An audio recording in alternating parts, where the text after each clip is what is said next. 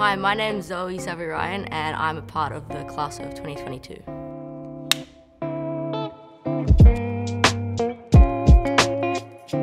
Tell us about how you have come to be drafted for the AFLW. In year 12, I really wanted to try football, so I thought last year of school, why not? I played 6 games with school, absolutely loved it. The head coach put me in contact with the head coach at North Melbourne for the AFL women's team, and I met up with him a few times and had a kick with him, and they said that they wanted to rookie draft me. Now I play for North Melbourne.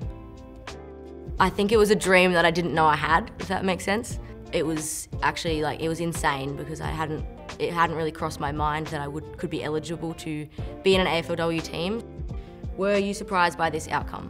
Yes, I was very surprised by this outcome. Tell us about your experience of playing sport during your time at Wesley.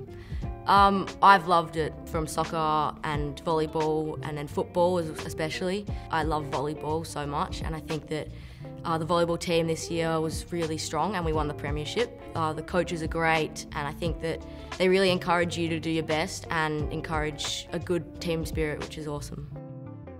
Yes, I've applied for uni. I'm hoping to do science at Melbourne because the women's program really allows for people to study or work on the side of football, which is very helpful. And yeah, so it'll be very easy to balance and very fun, I think.